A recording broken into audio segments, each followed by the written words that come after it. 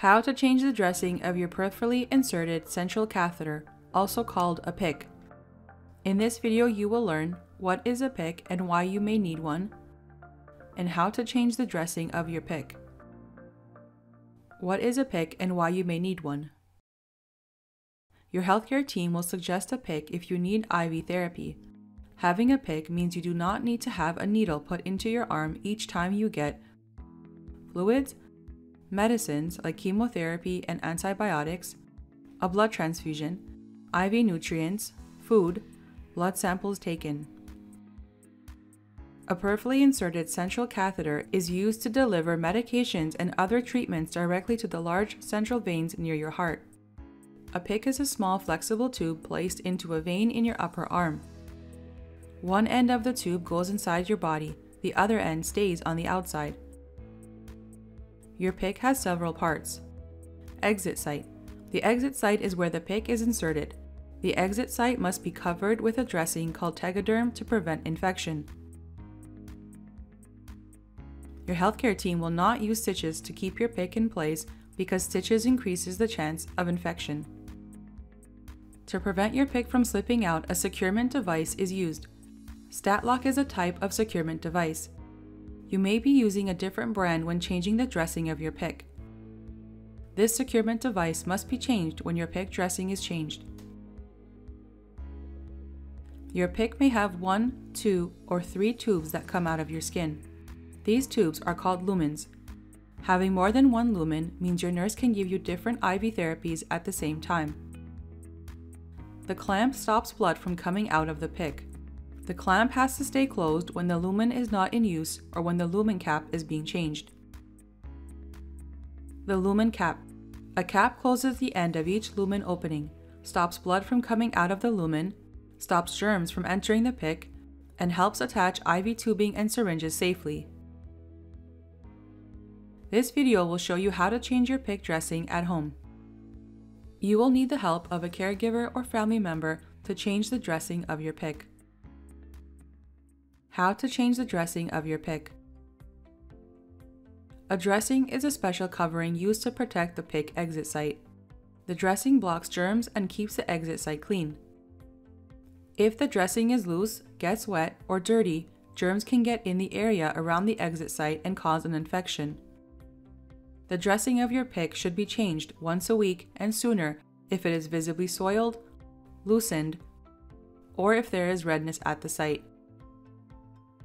Here are a few things to remember. Avoid getting your PICC wet. Do not put your PICC under water. You can shower with your PICC if you cover your PICC with plastic wrap so water does not get through. Make sure your PICC stays dry. If it is wet after you shower, you will have to change the dressing of your PICC. Remember to work gently with the PICC as the area may be sensitive and the PICC can easily be pulled out of the exit site. There are 5 main steps you must take to change the PICC dressing. Step 1. Gather your supplies. Step 2. Prepare a clean work area. Step 3. Remove the old dressing. Step 4. Clean the exit site area. Step 5. Apply the new dressing. Step 1. Gather your supplies. You will need clean disposable gloves, sterile gloves, face mask, 2-chlorhexidine CHG swabs, alcohol swabs, medical tape, a StatLock package. A StatLock package contains a StatLock Cavalon, which protects the skin from dryness and itchy skin, and sterile tape, and a Tegaderm dressing. Ask your healthcare team where you can get these supplies. If you are allergic to any of the products, your healthcare team will give you a different product to use. Step 2. Prepare a clean work area. Before you open your supplies, find a clean, dry area. Do not change the PICC dressing in a damp area like the bathroom, as this can cause an infection. Instead, choose somewhere dry like your living room or dining room. Clean the work surface with a disinfectant wipe or with soap and warm water. Remove all your jewelry from your fingers and wrists.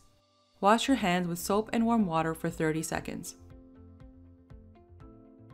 Dry your hands with a clean paper towel. Put on a face mask and a clean pair of gloves. You will need to wear a face mask as breathing or coughing on the exit site can cause an infection.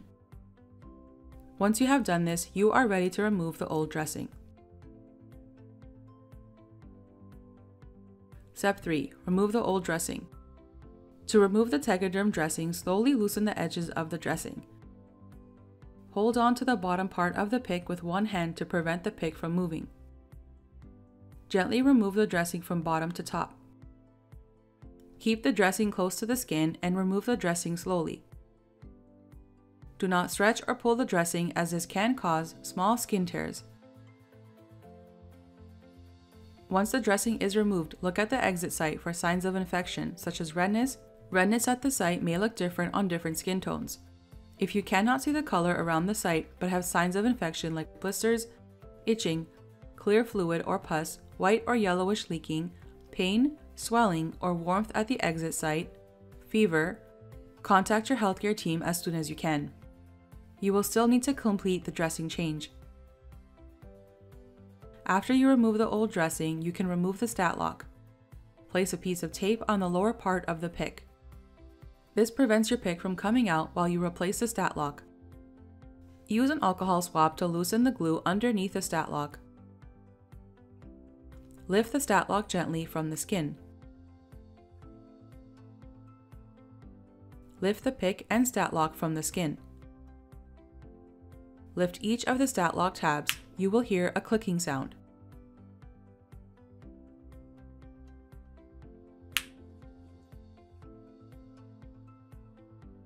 Throw the stat lock in the garbage.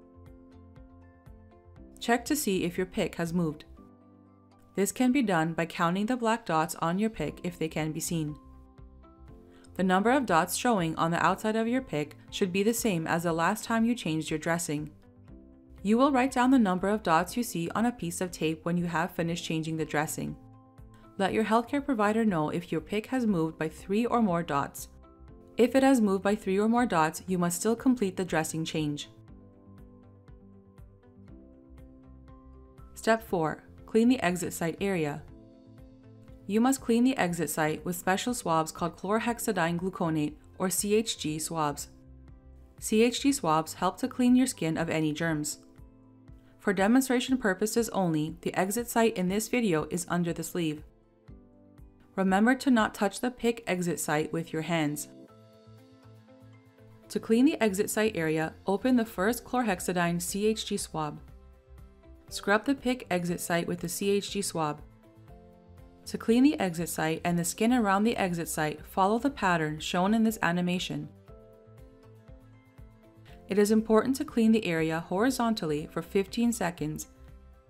Turn the CHG swab over to the unused side and continue cleaning the skin vertically for another 15 seconds. Remember, for demonstration purposes, the exit site is under the sleeve.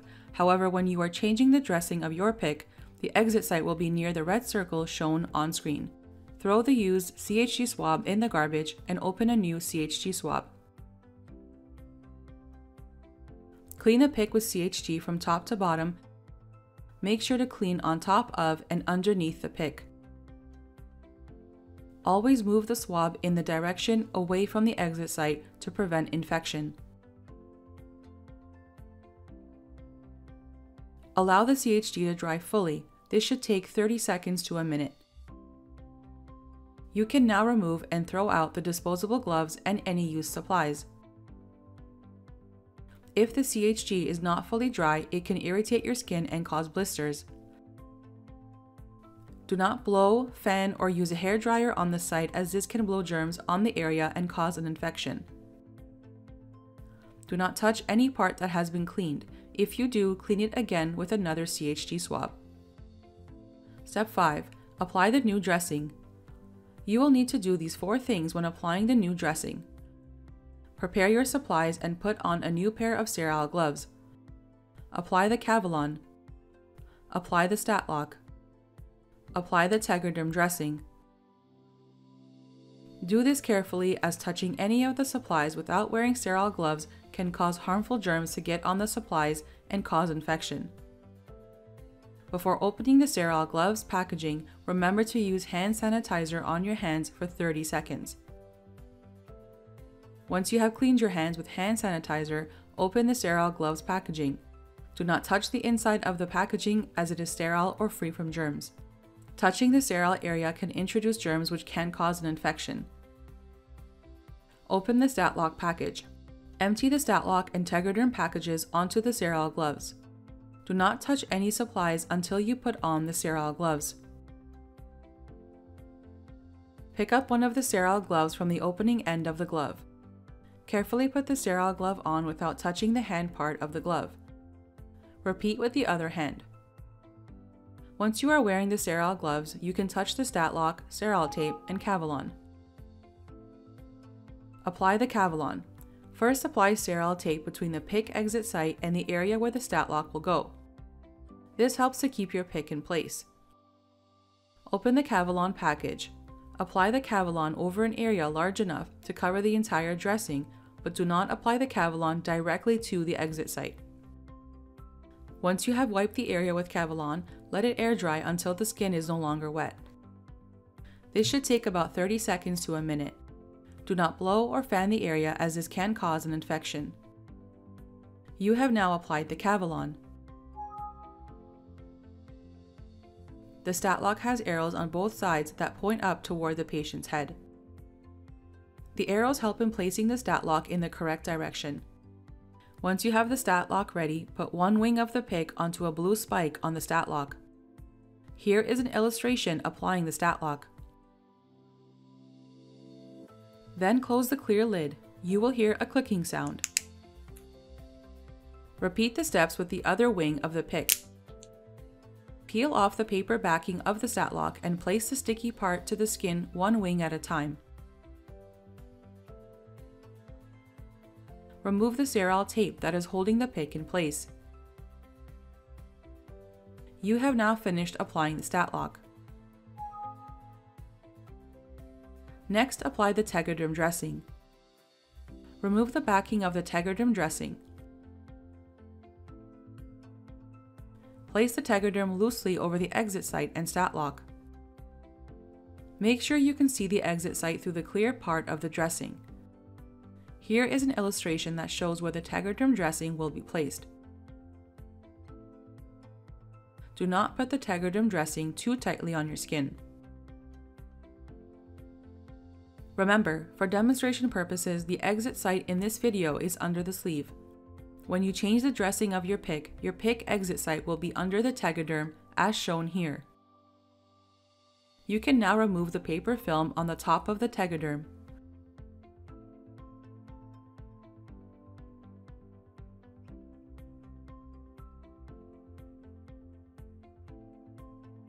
The large secure tape also includes the sticker that you will need to write down the date the PICC was changed. You will need this piece of tape in a few minutes. Place the large secure tape over the bottom edge of the Tegaderm. These two pieces have a U-like shape. The two pieces have to line up with each other and with the PICC line underneath. If it is not lined up, you can lift the tape and apply it again. You do not need a new dressing.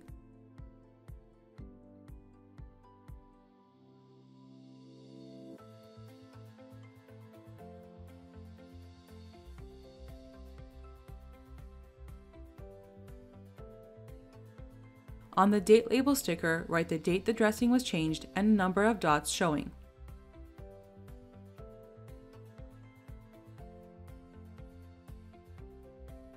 Apply the tape with the date along the white border of the dressing. You have now applied the Tegaderm dressing and are finished changing your PICC dressing. Once you have finished changing the dressing of your PICC, place all used supplies in a regular garbage bin. If you have any questions or concerns, contact your healthcare team. For more information about PICC lines, read the pamphlet, Peripherally Inserted Central Venous Catheter. Remember to read the pamphlet before or as you are watching this video. You can find the pamphlet at the Patient and Family Library located inside the Princess Margaret Cancer Center, online, or by asking your healthcare team. If you are a patient of Princess Margaret Cancer Center, your nurse will give you the information on who to contact if you have any questions. If you are a patient of Toronto General, Toronto Western, or Toronto Rehab Institute, call your home care nurse or coordinator. In this video, you have learned what is a PICC and why you may need one, how to change the dressing of your PICC,